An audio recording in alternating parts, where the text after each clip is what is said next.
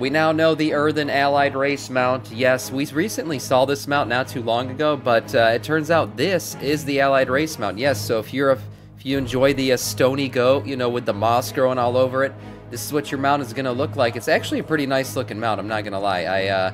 I think it's cool. It's got some nice details to it, and makes for a nice mount when it comes to the stony boys, that's for sure. We saw some variations in terms of horn length and things like that not too long ago, if you remember. We'll see if those are choices you can make in terms of which mount you get or what the horns look like. But this is a cool mount. Fits their race pretty well, so get ready to ride it. Yeah, or be ridden by it, who knows. Greater customizations coming with the Earthen. You will be able to customize each shoulder when it comes to the gems and how they look and how far they stick out, how many there are. So that's pretty cool. We saw this level of customization with the Drakthir when they came out, and it was a pretty popular feature with them. If you remember, basically, no two Drakthir were going to look the same. There were so many different customizations. It looks like these Earthen boys are going to be the same. I do wish one thing, though, and I've said it before. I'll say it again. Just let the gems clip through the armor, Blizzard. You've allowed clipping in this game for years. I mean, you've never cared about a sword clipping through your mount or the most outrageous clipping. We've literally seen tier sets that, just given how they look, clip through themselves. And they're not letting these gems clip through the armor. They gotta let them clip through the armor, man. It just makes it'll let you know that you're playing an Earthen rather than a regular dwarf. Even though there's a height difference, I still think allowing the gems to stick out through the armor would be a pretty cool feature. But we'll have to wait and see. You can earn 25% increased flight path speed in the War Within. We know, with dynamic flying and everything that's coming and has come in Dragonflight, it's been a fun thing, but it's kind of made flight paths a little bit less relevant. Right? Well, it turns out that if you go and talk to every single flight master in the new zone in Kaz-Elgar, you're going to actually unlock 25% faster flight paths, which is pretty cool. I actually still enjoy taking flight paths sometimes, the scenic views, recline the chair a little bit, enjoy flying through the zone, but it's kind of, you really can't do it now. It's so slow. But 25% increased speed will be nice. Yeah, it'll be a nice little bump for this. All you got to do is talk to every single flight master in the zone, and you will unlock that, and it'll be a warband unlock. So that means all of your warband characters will unlock the 25% increased flight speed. So that's a pretty cool thing. Yeah, it's just a stone dwarf. Big gem below the waist. I'm wondering, what is everyone laughing about? Yeah, the big gem clipping through the armor below the waist would be a nice one, that's for sure. Yeah. Cosmetic Haversack backpacks also coming in the War Within. This looks like it's going to be some kind of delve reward. This was an updated cosmetic that we saw. A pretty intense looking backpack in terms of detail. It's got a little flame, it looks like, on the back here, a torch on the side, some sacks as well. Everything that you would need as a delver. So this is a pretty cool, nice little looking backpack. I think these things are cool. I like it when they add some additional cosmetics, just letting people, live out their fantasies, whatever that is. If you've always wanted to be an explorer in WoW, you could definitely live out that fantasy. Now this backpack will help you do that. It's a pretty cool transmog, not bad. Challenge Delve rewards. This is really cool.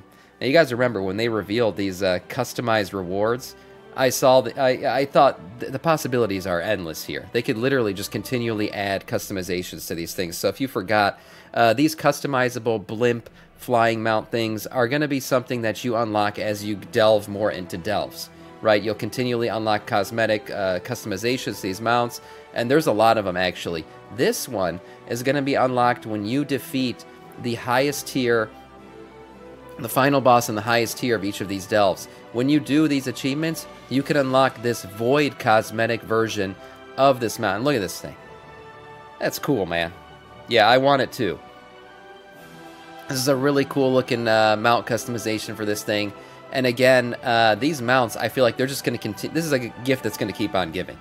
They're going to keep adding really cool cosmetics to this stuff, and I can't wait to see what else comes with these mounts. Honestly, I'm very excited to get into this feature and customize this mount and really unlock more and more as we get further into delves.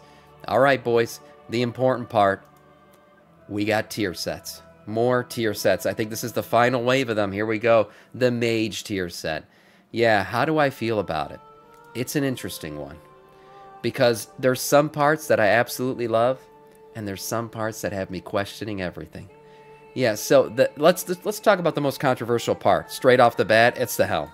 Okay, The Cyclops helm, you know, it's the one eye in the center. I just don't know how to feel about it yet. Like, sometimes I look at it and I'm like, damn, it's pretty cool.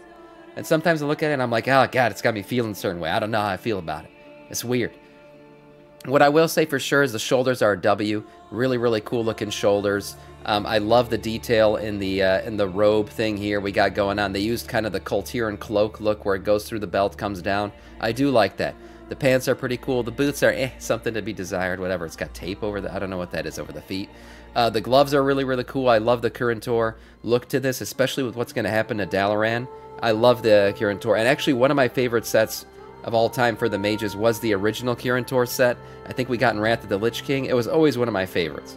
I always liked it a lot. Yes, I know it is Kurantor for sure. But I just don't know how I feel about the one eye on the helm. I love this detail too, right here on the back. Look at that. That's really, really cool. And the different writings here on them. Let's see how the animations look on this. You know, the shoulders, like I said, it looks like two portals on the shoulder. It looks really, really cool. They this whole like wavy look, I don't know if you can kind of see it. It gives like off like a blurry wavy look almost. We saw it in the Drakthir set with the flames, right, where it kind of gave off like a heat vibe to it. I really like how they're using it here too. The animations look really cool. The belt is a really nice looking belt. The eye on the belt. I would say shoulders, gloves, and belt are awesome on this. Even the chest, honestly. The whole set's pretty nice. I'm just questioning the helm a little bit. The helm still got me like questioning things, you know? Yeah, it could be worse, though. It could certainly be worse. That's true. That's true. It could be worse. I think it's a nice set. There's going to be a lot that you use from this set going forward. I do like the Kurantor theme. Again, there's different colors here that we've seen. But if I'm being honest with myself, I'd want this colorway. This is the original Kurantor colorway, right? The gold and the purple, and it's nice. I like it a lot. In terms of the helm, maybe it'll grow on me. Maybe it'll grow on me. But speaking of it could be worse, let's check out the Hunter set once again, because it's been updated, right? We really shit all over the Hunter set when we first saw it in the game, and it has been updated. If you're looking at it and you're like, Sam, what do you mean it still looks the same? Well, let's look at how it originally looked, and we can see what one of the major updates were, and it was one of my major complaints. Remember these pants? I said these pants look like freaking regular pants. Look at the pants now. So Blizzard turned around and really updated the pants, that's for sure. They gave it an additional layer, and that was what I originally said it needed. I was like, come on, Blizzard. These pants look like freaking regular pants that you just loot off a random mob. So the added layer to them is nice. The fur, the patches on the side. It looks better. It looks better. I don't think anything else changed. Let's see, chest, shoulders. No, nothing else really changed between these two. The pants got the update. It's nice. I like how it looks on the back even. You know, before you had ass, you know, leather chap, ass exposed. Now you got the pants coming around the back. It looks better. I will say, like, as much as we shit on this set, there's some cool things about it. The little trap hanging off the belt is still pretty cool. Did they update the belt as well? Oh, they did. So the belt did get a little flap. You know, it got the cock flap, which is a staple of WoW. You always got to have the cock flap. That's a nice addition as well to this set. It looks better. It's probably still not my favorite Hunter set of all time. I would say it's definitely not my favorite Hunter set of all time, but it does look better. It does look better, that's for sure. So the updated set, let's see how the animations look again.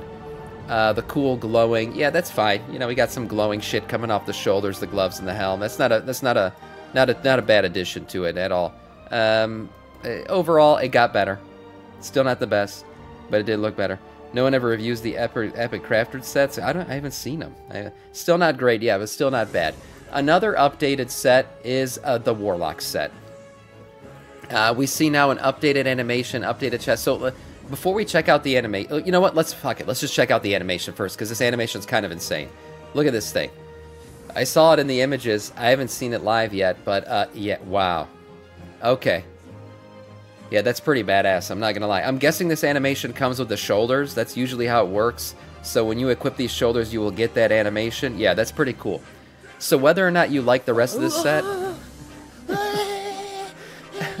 Yeah, that's what's happening to people when they see that animation. Whether or not you like this set, or, you know, it's not doing it for... And we'll talk about the rest of the set here in a second.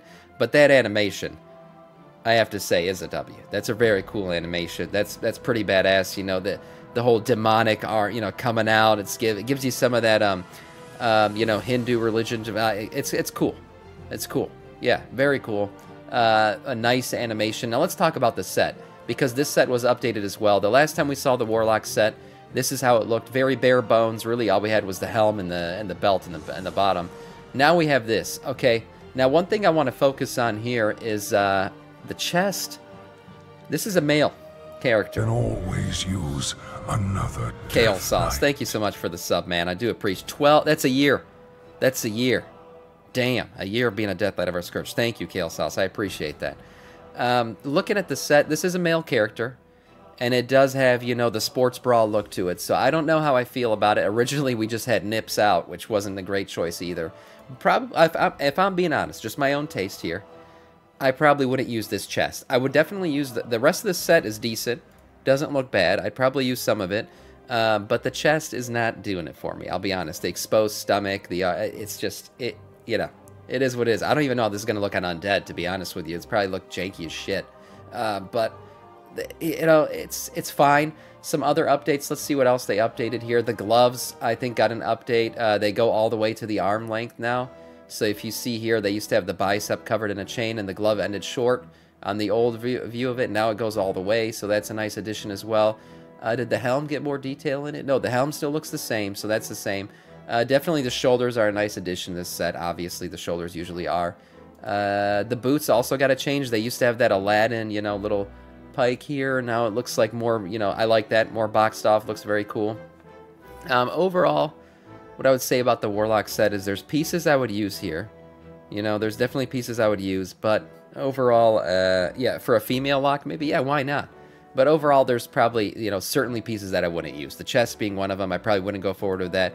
But damn, these shoulders with this animation, I mean, that's a must equip. You gotta have this. This is pretty damn badass. Overall, you know, the tier sets for the War Within, we basically seen them all now. I'm not sure. Have we seen Shaman yet? I don't remember. But going forward, I would say most of these tier sets, they're decent. They're the first round of tier sets for the expansion. You know, I may be slightly underwhelming on a couple classes, okay on some others. There were some definite W's for some classes, and some really cool animations that came with certain pieces. Definitely transmoggable stuff that came out of some of this.